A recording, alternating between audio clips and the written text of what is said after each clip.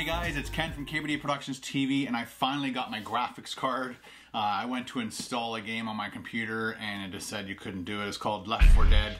I actually put a fail video on my channel, so I had to go and buy a new graphics card.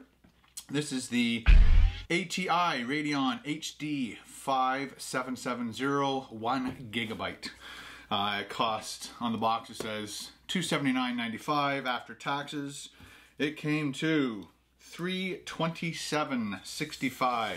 I bought it at TRG, a small computer store in Aurora. This is, I actually did buy a graphics card, but it was the wrong one. I installed it and it didn't work. And then I thought I needed extra power, so I bought a power converter thingy, and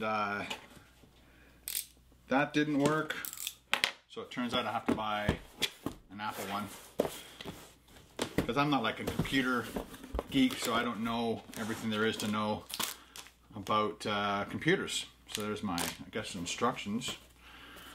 Ooh, it looks pretty.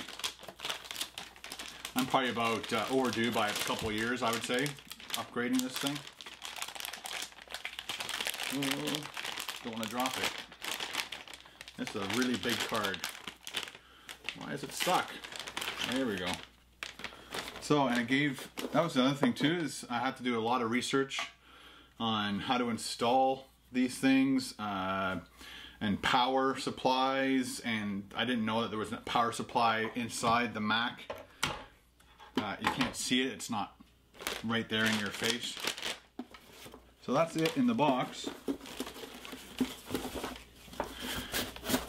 I keep boxes.